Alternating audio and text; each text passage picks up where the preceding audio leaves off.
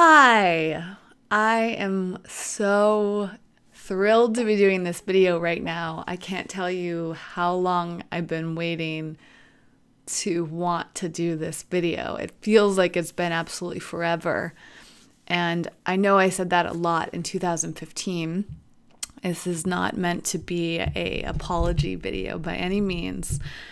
I just want to share that I'm really excited. It is February something, 9th, I think. 9 is like my power number. And I also think that today is like a new year for, is it the Chinese New Year or something? Lunar New Year. It might be that, not Chinese New Year. Okay, well, hi again. First of all, do you notice a difference in my backdrop behind me? I am so excited. This is really just the tip of the iceberg, although one of my favorite parts about what I've done in 2016 so far is that I started redoing my home, and the shelves were a really big thing, a big project. I spent probably close to a month going through my home and organizing it, cleaning every nook and cranny, going through virtually every single item in my home. No exaggeration. I would say aside from my bookshelf, which I haven't done yet, I have probably touched everything that I have. I don't live in a huge place, but it took so long, and it has been the most heart-opening, expansive, skin-shedding experience, layer-shedding, that makes more sense, that I've had in a long time. I honestly feel like a different person, and my home feels completely different. And not because of the shelves. The shelves are a very recent addition. They went up 2 days ago, I think. Before that, though, I was just in complete awe of how different this place felt through all that cleaning. So in addition to actually cleaning, sweeping and dusting and that sort of stuff, I was trying to think of other words for cleaning, I have repaired items because I read in a feng shui book that having broken items in your home is actually not good for your energy, especially financially. And I found that to be a huge difference. I had like various odds and ends lying around that were like, I'll fix these one day. And then I was just like, I'm just going to fix them. So I glued them together. I sewed some things. And that just felt really cool to accomplish. I recycled a ton. I had all sorts of paper around that needed to be recycled. I had receipts that needed to be organized, especially because we're approaching tax season before we know it in about 2 months. So all my receipts are nicely organized, and I also accomplished some tax related tasks. And I've been organizing my computer. I've been organizing my file system on my phone. I've went through every item in my kitchen and got rid of foods that I hadn't used or that had expired. I started consuming foods that just were sitting there waiting to be eaten. And same with my bathroom. I didn't eat anything in my bathroom, but I went through and organized every item in my bathroom and then purposefully started using everything in there. I have so many samples lying around, just like small little packets of things. And now I just make a point to use at least one new thing every day. So in addition to experiencing them, I'm also cleaning up that clutter. I went through my closet. I have one big walk-in closet here, and I went through all my clothes. I went to a clothing swap a few days ago. I brought some things to Goodwill. I sold, I think, like one thing, a Halloween costume, at a secondhand store. And I got a few new clothes, including this shirt that I'm really loving because it's super cozy. I mean, these are all just examples of how transformative the beginning of this year has been so far. And I say that not only because I'm excited and I want to share that with you because I feel like you're an old friend that I haven't talked to in a while, but also to kind of start to summarize what I've been up to. And, you know, I haven't created a video in a month and a half on any of my channels. I don't know if I've done a Periscope. I don't think so. I've been doing stuff on Snapchat, Instagram, Twitter, and Facebook. So I'm still really active on those. But in terms of video creation, I just haven't really wanted to. And I've had a sense of guilt, as I've explained. I often do when I don't create content, video content specifically. I feel really guilty. And that's something I'm working through. In addition to all of this cleaning, I've been doing a ton of research, a ton of studying, a ton of brainstorming, writing, and preparation for some big projects that I'm working on. And just the reading has been so fantastic. I've been slowly integrating a meditation practice. I've been I organize. Oh, this is huge. Okay, so speaking of organization, my whole organization path started at the end of December when I was home with my parents for the holidays. I was home for, I think, 15 days, was it? Something like that. And I was determined to go through my email account. I have a separate email account where I get all my newsletters. So anything that's not like Eco Vegan Gal related or personal related, anything that's like kind of businessy or just like the typical weekly newsletters you get when you sign up for people's newsletter, they were sitting in this inbox and I had close to 2,000 unread messages. And that felt very overwhelming, as you can probably relate to. Many of us get into that situation. And I decided that I was going to sit down and read every single one of them, organize them, and start implementing things. And I learned so much. There was so much information in these thousands of emails, and I'm still going through them every day. You know, my inbox fills up again. So have a daily practice for almost 2 months now of going through my inbox, reading emails, organizing them, and implementing them. And that has been transformative. I've also been really into reading books, and I have so much to share on that end. I'm gearing up to do a favorites video for the main Eco Vegan Gal channel, and there's one book in particular I cannot wait to share. And a friend of mine, or more of like an acquaintance, wrote a book that well exceeded my expectations. I really want to talk about that one too, because it's kind of on the spirituality side of things.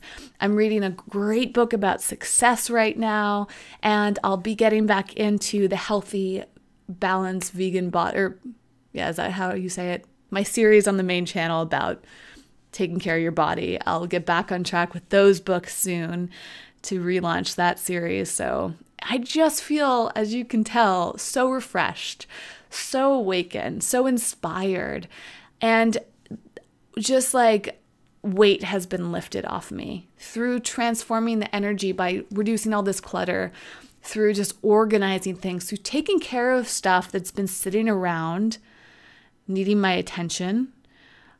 It's crazy how much energy that absorbed of mine.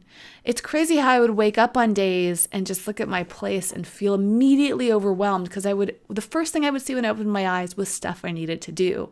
Now when I wake up, I'm so excited to be in my home. And I'm just like, wow, I can't wait to start the day. My place smells good. It looks good. It feels good.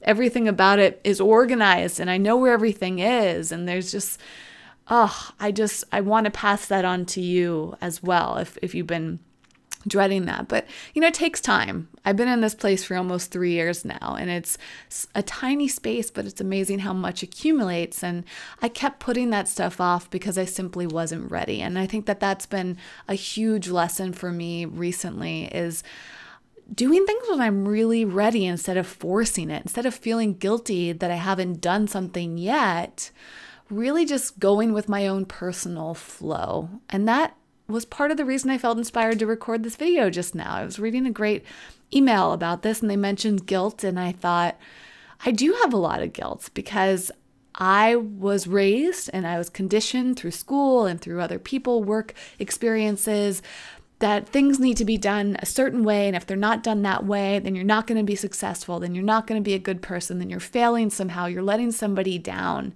And I've been carrying that weight around with me for so long. And I think I want to pause and say I'm a major strategizer. I love making lists. I love making plans. I really believe that that is a key to success. However, it's also very important for us to find our own flow and go with the timing. In fact, I wish I had the book I'm reading on hand with me. It would take me too long to go find what I want to share with you at the moment, so we'll have to do this another time. But there is a great quote in this book about how we shouldn't force ourselves into doing things, and that comes into play in so many aspects of our lives. Of course, there are times when forcing ourselves to do something, to try something, can be good for us, like working out, for example. I often have to force myself to go work out. But eventually it'll feel good. And when it does feel good, you'll know that you're forcing yourself to do the right thing. I think when we force ourselves to do something that doesn't feel good, then it's clearly not the right thing or the right time. So it took me a while to get into that habit with my home. And it's also a good reminder too, though, is that a lot of the times we don't know what's on the other side of something. So something that we're dreading and putting off, when you do finally get into it, the results can be exponential. They can be so much greater than you imagined and so different. So it's important to see if you can lean into something. You see if you can push yourself over the edge. See if you can encourage yourself to get ready faster. That can be helpful. For me right now, and actually for a while, it's been meditation. I've been knowing that I should create a meditation practice. Everybody recommends it for so many reasons. And it's been a hard practice for me to get into. But what I've found is I'm leaning into it and figuring out in my own way, as opposed to trying to do it the right way, the way that other people are doing it, is finding these little moments in my day where I can meditate, even if it's just for a few seconds or a minute. And even if it's not in the morning, a lot of people like to meditate first thing in the morning. I honestly love to jump out of bed and just start my day. It takes so much for me to not turn on my phone immediately. And that's something that I'm working on too. I just love seeing text messages from my friends or seeing what emails come in. Like, that lights me up. But that's a whole nother topic, because there's all sorts of studies done on why we get lit up when we see notifications on things. So there's, I think it is important to get into a practice and try things and see, do you really need to turn on your phone in the morning?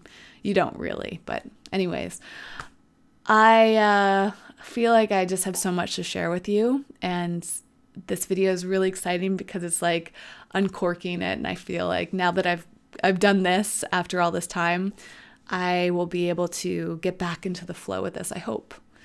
But as is the theme of this video, I don't want to force myself. I want to go with the flow. I want to be authentic. I want to give you my best self. And the time that I've taken away from creating video content has been time very, very well spent. It has been time that I have really been able to delve into other aspects of my life that needed attention. And because I gave it attention, I've created so much beautiful, positive energy and momentum that I didn't have before. I was able to just kind of release a lot of things that were stored, literally in the dust of my corners or in the broken stuff or whatever else. That weight has been lifted, and that has freed me up to move in a different way, to experience things in a different way, and to share myself in a different way. So I'm learning to accept that and be okay with the lack of consistency in that sense. But I want you to know how much I've missed that. As I've said many times before, my favorite part of creating videos is feeling connected to you. I think that's the beauty of YouTube and social media in general, is there's this connection. Even when we're not talking live, I can feel your energy. I see it in the comments and the emails and the social media messages. People have been writing me recently asking when I was going to do my next video, and that I was translating that into some personal guilt, but really there was so much joy and gratitude in receiving those messages and knowing that you are there on the other side of this, that you care, that you want this, that this brings you something, some joy. You're getting something out of this. And ultimately, I do these videos for you as much as I do them for myself. And I will say that I'm taking an indefinite period of time off from reading YouTube comments, and I'm working on a way to put together a system that'll work better for me and for you. So if you do leave a comment in this video, which I assume many of you will, I probably won't see it in the foreseeable future. I don't know. I might change my mind, but I just want you to know that I care, and I feel the energy in some way or another, and that there will be a way for us to communicate more. But Snapchat's great. I love connecting with you guys on Snapchat. If you're not there, Twitter is not dead in my opinion, even though a lot of people say Twitter's dead right now. I don't think it's actually dead. But I'm all over social media. If you write me a message, I'll read it there, and I will do my best to respond, because I would love to interact with you about this subject matter. So, gosh, I feel like this video is over, but I have so much to say and to share and to gush over with you, and I just think this is really exciting to me on my first video for 2016, because it represents where I'm starting off on, and it feels really good. Thank you so much for being here, for spending your time with me in this video, and for being patient while I've been shedding these layers, transforming in new ways, building up this energy. So much goodness to come that I'm working on for you behind the scenes, and can't wait to give it all. Okay, I'll end this video sharing this little card from Chris Carr. You are awesome. There you go. Okay, bye.